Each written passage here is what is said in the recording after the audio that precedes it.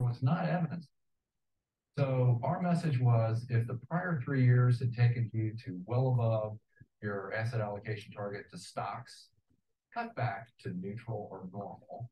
Don't sell down below that.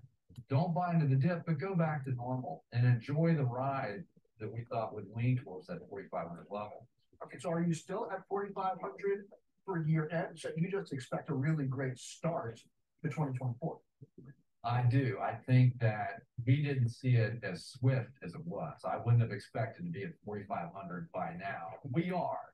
So we enjoyed the ride, and we also said to folks, don't just run the value, the defense, like a lot of folks are suggesting. Have that blend of growth and value. Boy, a lot of these on sale. But yeah, I think that we're probably going to just tread water, and active selection is going to be very important if you're looking for returns in positive territory for the balance of the year in any meaningful way. But then through by 2024 mid-year, we're thinking 5,000, 4,800, 5,000 as we move into 2020. I don't see how you get there without big tech remaining strong and maybe even getting stronger. And it's so overweight versus where it normally is. What keeps that going? Well, big tech, we're neutral on big tech. We've outperformed in the strategy so far, our most aggressive strategy, pretty handsomely by being a little underweight big tech, the mega 8. And that's because broadly technology looks really good. Consumer discretionary also has been on fire. And so the Russell's got to run like crazy. But is this in effect a bet on small and mid caps if you're neutral on big tech, but you still think the S&P is up 12% a year from now? No, I think it's over advertised. It's been a narrow market. You can argue, sure, there's all kinds of statistics that can support that point. I can tell you of a number of stocks that are up 40, 50, 100% this year, and they ain't Apple. Okay, give us a specific. Okay. So within consumer discretionary, there's just a plethora of them.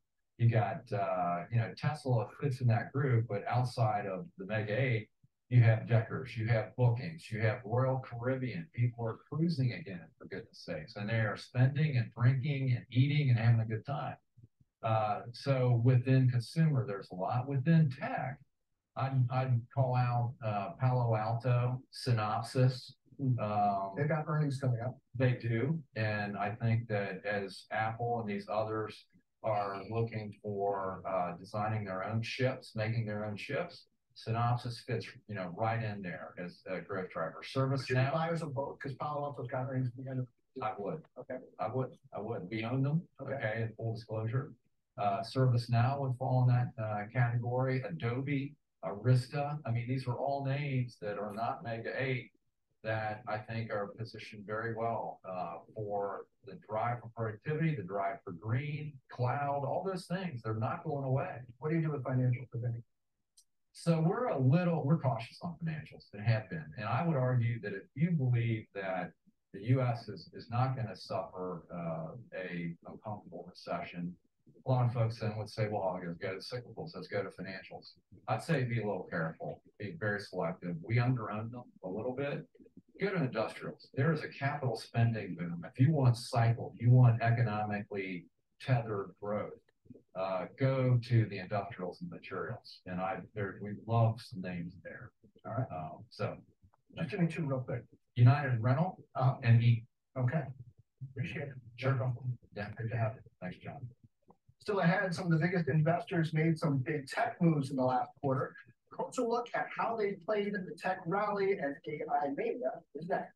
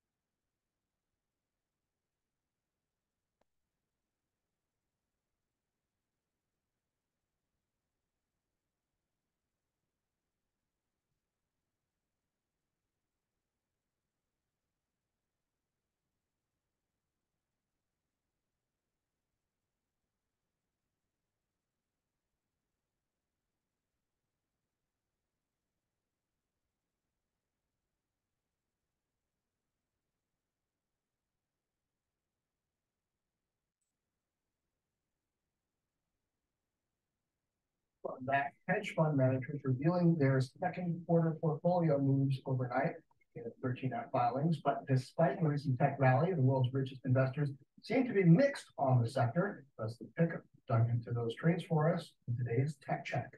Hey, John, yeah, the tech spider ETF XLK gained a whopping 15% during the second quarter. Many of the hedge fund managers we tracked rode that wave higher, adding to their big tech stakes in the 3 months through June. Coach bought big amounts of Amazon, Microsoft, and AMD. Appaloosa boosted exposure to tech broadly, buying shares of Alphabet, Amazon, Apple, Intel, Meta, Microsoft, and NVIDIA. Pershing Square added to its very lucrative Alphabet stake. Fellow sometimes activist Third Point, though, pared back its stake in Alphabet, opting instead for large buys in Amazon, Taiwan Semi, NVIDIA, AMD, and Microsoft.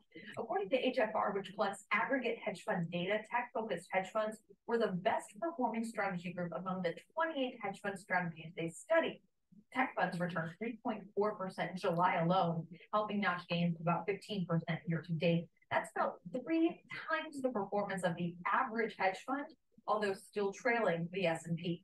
Going long big tech, though, has been the most crowded trade for the 4th month in a row, according to data compiled by Bank of America. So, it's a popular trade, but it's also a crowded trade, which to some could signal that maybe, good times are, due for some kind of pullback, which we've kind of seen in the last 6 weeks. Well, I'm wondering who's thinking differently here versus, following the crowd. It's sort of like, okay, when they're buying NVIDIA, Amazon, Alphabet, Apple, who wasn't? Right. Yeah, I guess the question is, like you said, where do they go from here? But B, did anybody do anything that's like, oh, well, that was unexpected and maybe smart at the same time? Well, Tiger Global, in terms of not following the crowd, Tiger Global historically has been a very tech-oriented firm. You want to know what their top 5 for the quarter was? What? Apollo. Now they say they're not a private equity. Alternative investment management firm. They were selling up big tech, actually. Their biggest sells were all the, the major big tech names. Biggest buy was Apollo. Also thinking potentially differently, although keep in mind, these are just snapshots. They're long equity positions. We don't know how managers are positioned on the short side, but we do sometimes see puts. And so Michael Burry did have a pretty sizable put position on the QQQs and ETF tracking those. So, maybe a little bit of bearishness there. It could also be, of course, portfolio protection, maybe some hedging against other positions. We don't actually know. My colleague Yoon Lee on the .com side reached out to him, but I don't believe she's heard back on specifics, surrounding that trade. Yeah, and I think Burry was sort of betting against the S&P overall, too, which these days is kind of a bet against big tech. Right, exactly. So S&P and the QQQs, I should have said that. Yeah, he did both indexes, had puts on both of those.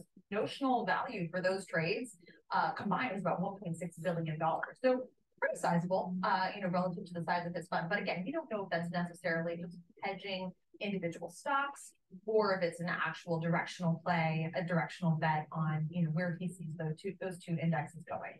Well, we've just heard from somebody who thinks that the market can still run from here, and somebody who's betting against it. So that's what it takes to make a mind. That's what betting. Still ahead, cobalt, nickel, lithium, all critical for America's energy transition. But a new report out showed the massive. 现在这个高科技啊， Inflation Reduction Act 有2派强大的力量。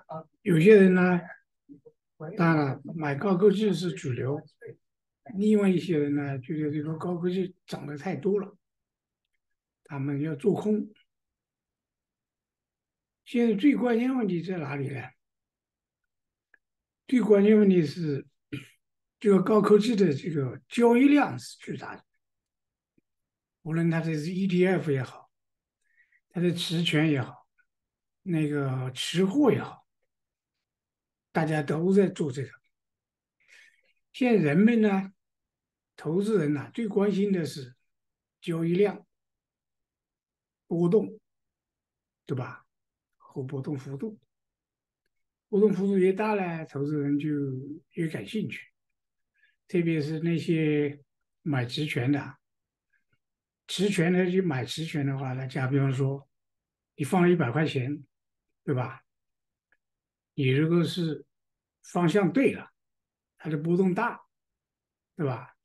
像那个 TQQ 啊、SOS ISOXL 半导体这种指数，还有那种天然气指数BOIL，这些呢，它的波动是非常大的。如果你买它的期权的话呢，加上100块钱，对吧？你搞对方向了，它一天就可以涨到1000块钱，就像你在这个赌场一样的，对吧？当然，这个东西要求呢，你就是比较准确，要求你那个稳准狠。如果你能够做到稳准狠的话呢，这个就可以赚很多钱。这个道理就在这里。以前的时候呢，我以前做过很多交易啊，做的都非常不错的。不过最近1、2年做的不怎么样，不理想，因为那个要求啊，心态好，对吧？风险控制的比较好，然后呢，胆子要有胆量。一般的人呢，如果是亏不起的话，你这个胆量就不大。以前的时候呢，我是用1%，我就5%的这个资金去博弈的话呢，就非常的这个 confident，就不用害怕，对吧？所以呢，就比较成功。但上次我有几次比较成功的东西呢，现在啊，有一次我是5000块钱做外汇，还有几十倍的杠杆，对吧？3天呢赚了到11万。另外呢，就是说呢，另外有一次呢，我用5%的资金呢，20多万块钱赚到这个啊，6天赚了100多万，对吧？160多万。后来呢，因为没钱嘛，那个投资人比较少，所以呢，也想啊碰碰机会啊，能够一举定乾坤，但是这种情况是比较难。所以我最近一段时间呢，我就是想呢，focus 就是聚焦在这个低风险的、连续稳定的回报，回到正确的轨道上来，对吧？所以呢，第一，自己不冒险；第二呢，带领大家，对吧？致富。